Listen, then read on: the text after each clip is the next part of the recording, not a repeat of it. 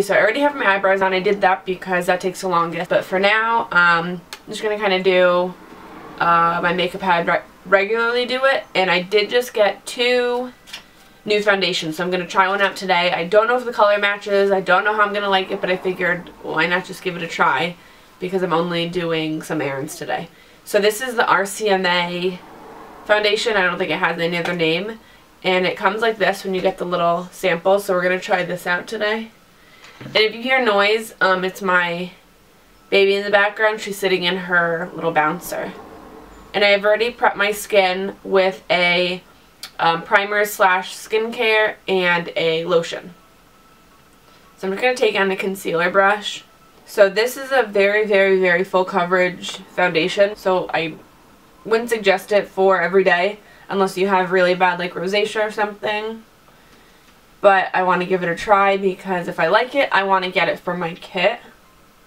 So we're just going to try this side. Maybe I'll try one side with a brush, one side with a beauty blender. I'm guessing it's too much foundation already. Have my beauty blender, so we're going to try that. So I have been gone from YouTube for like 2 years. In those 2 years, a lot has changed, obviously. I have a 5-month-old now. Well, she's almost going to be 6 months. So 5-6-month-old. I've been married for 2.5 years. We moved.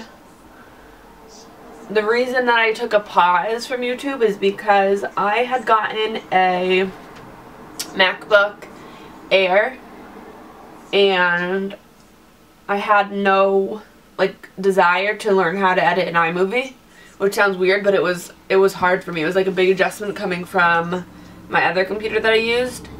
So I had no desire. I had to like clean up my computer so that I could edit on it.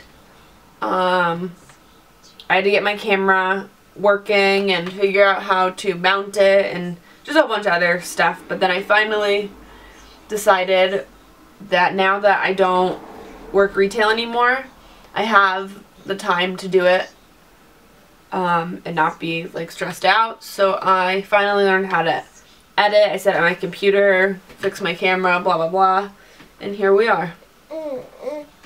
So we'll see how often I'm able to get videos out. I'm hoping like at least once a week because like I said, I do have a 6-month-old, so sometimes it's hard to do anything with her, but she is sitting right next to me watching her baby Einsteins, so you probably hear her.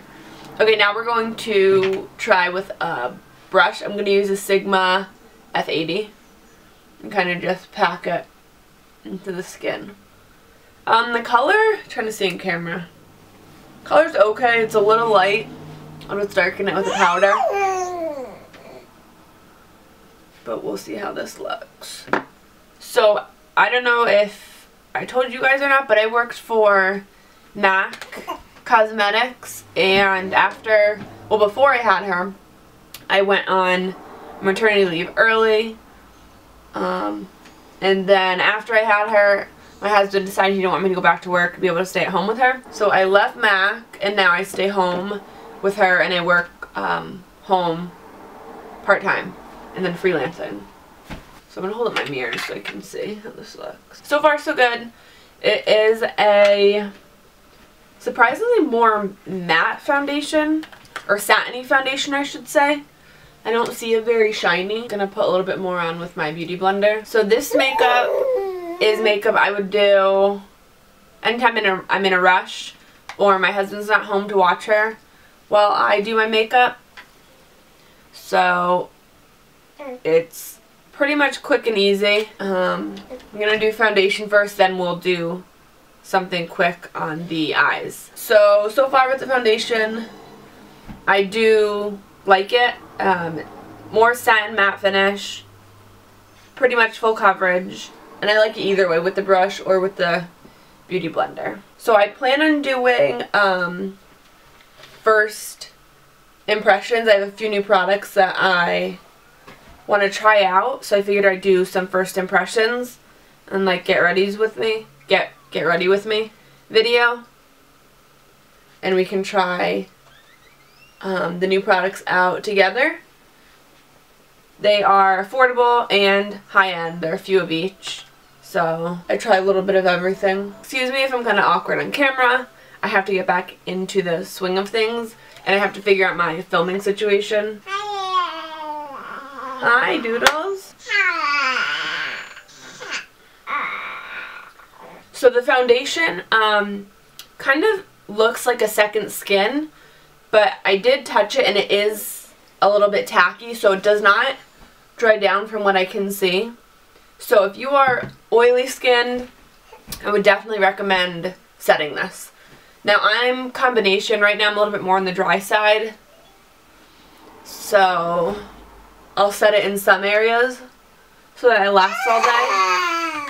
So now we're going to do some concealer. I'm going to use the Tarte Shape Tape Concealer in light medium. And this concealer is the best concealer I've ever tried. Or the best concealer I've ever used, rather.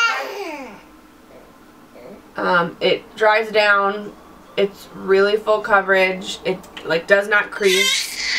So I just do nose, under eye. I'm just gonna blend that out, and then I do cream contouring. And especially since this foundation is lighter and have to bronze up my skin, I'd rather do that with creams and then set with the powder.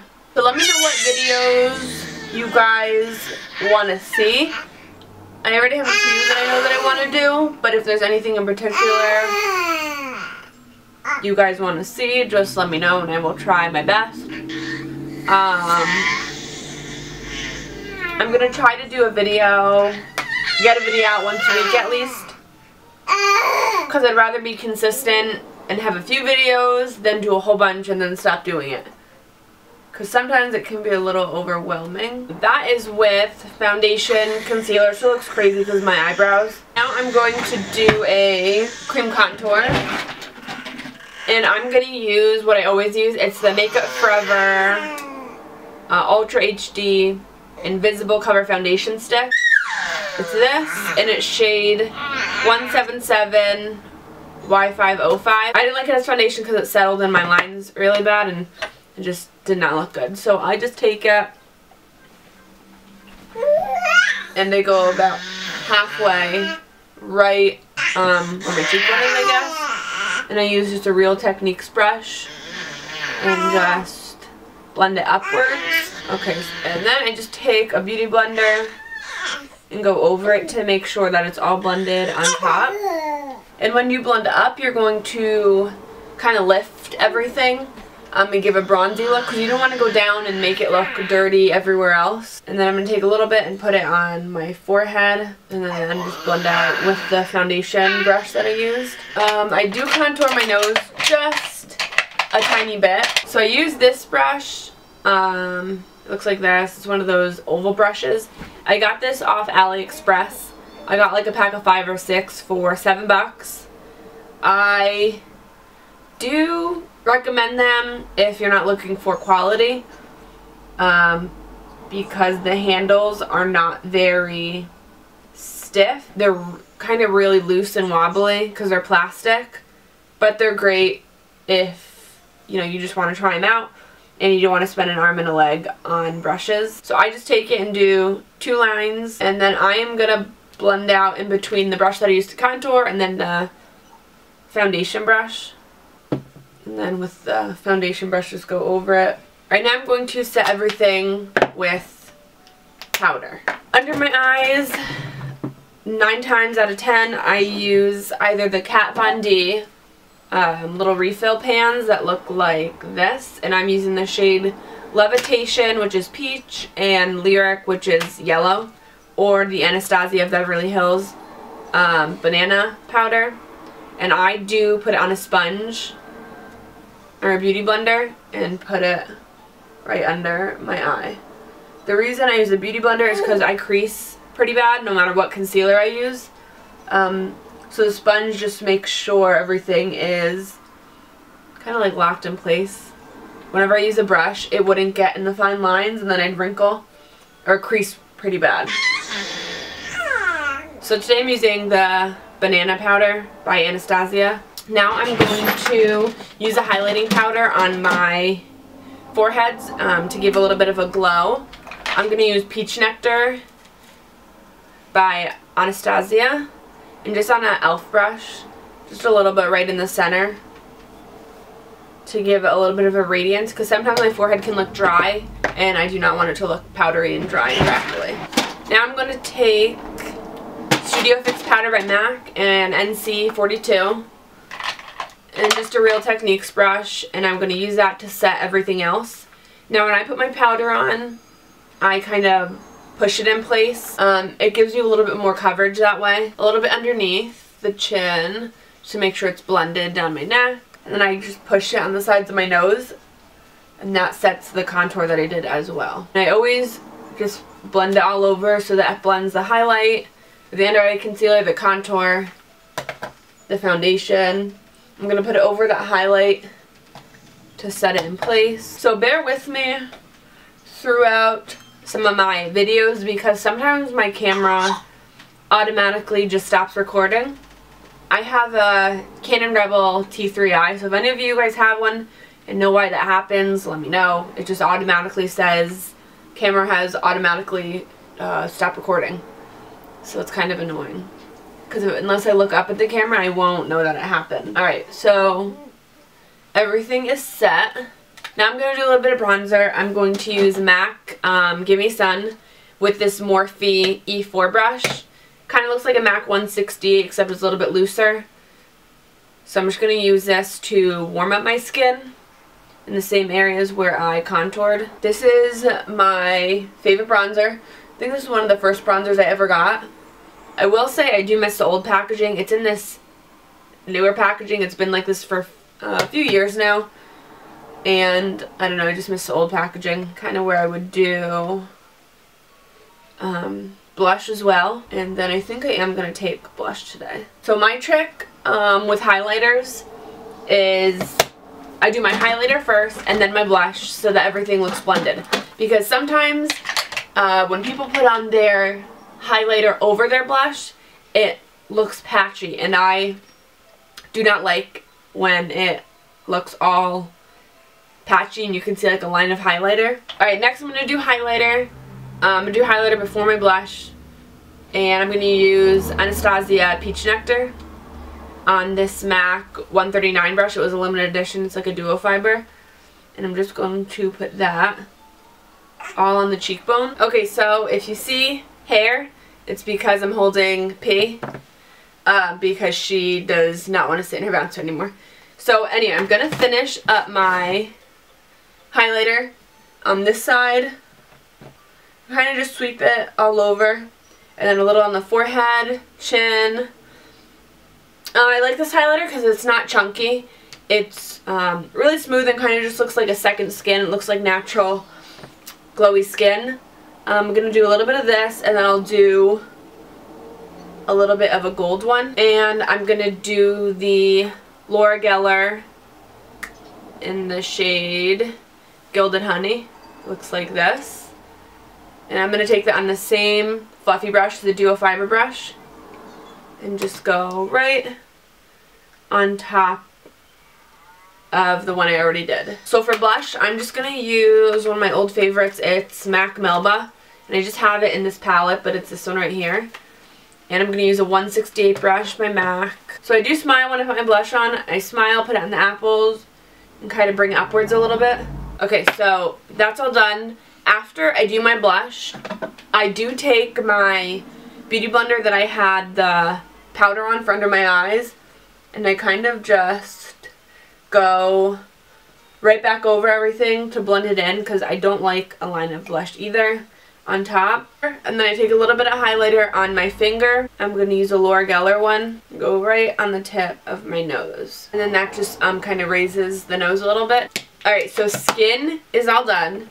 Next, we're going to move on to the eyes, and this is what I do almost all the time for my eye makeup when I don't want anything, but when I have a full face like this, I don't like to leave my eyes blank because it looks weird and it looks unfinished. So essentially, you can do any eye makeup you want with this look because the skin is kind of just glowy and healthy looking, but I don't have a lot of time when I get ready most days, because she's really good but I don't have like an hour and a half to sit and do my makeup. But for my eyes, what we're going to use, or what I like to use, this is my favorite like no makeup look for my eyes, is MAC Studio Fix Powder in NC42. And I'm just going to take it on a 224 by MAC. It's just a fluffy brush and literally just pat it all over the eye. Okay, so I finished my eyes. All I did was put Studio Fix powder all over on top and a little bit underneath. Next I'm going to do mascara. I will most likely cut this part out because it takes me a little while to do mascara.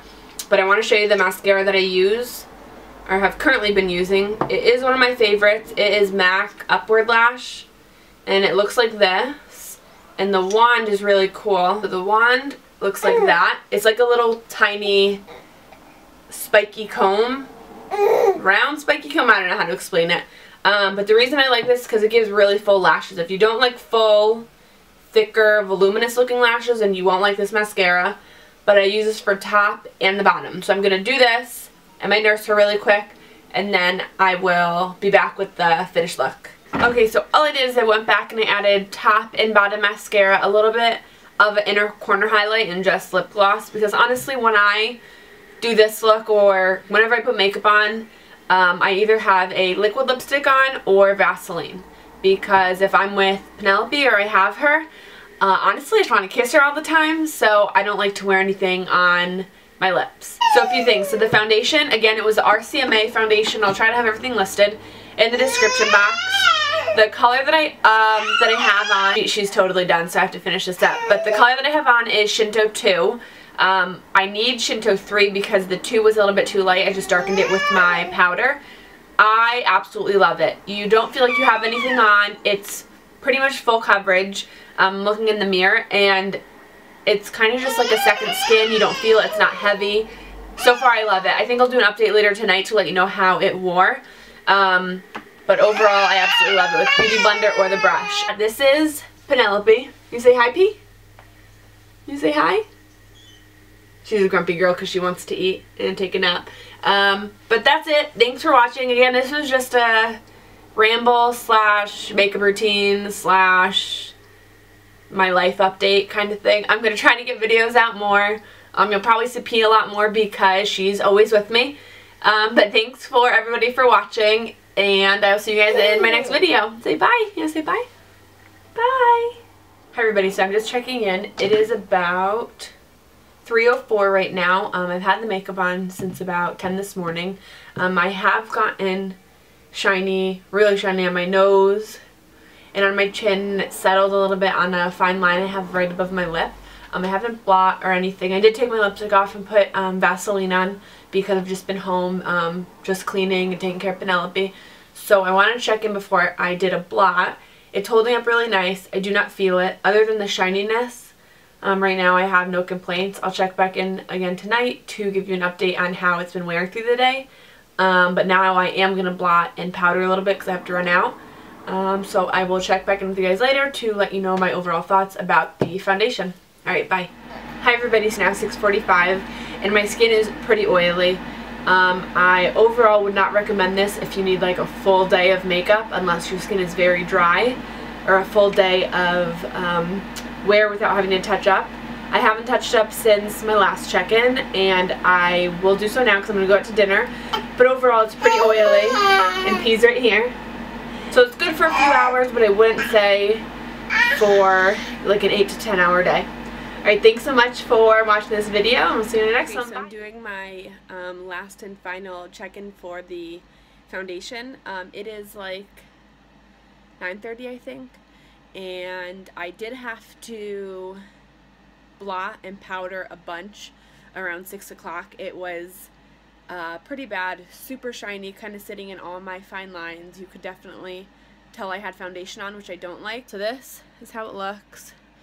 I don't know if you can see it. It's kind of sitting in all my lines. But there's that.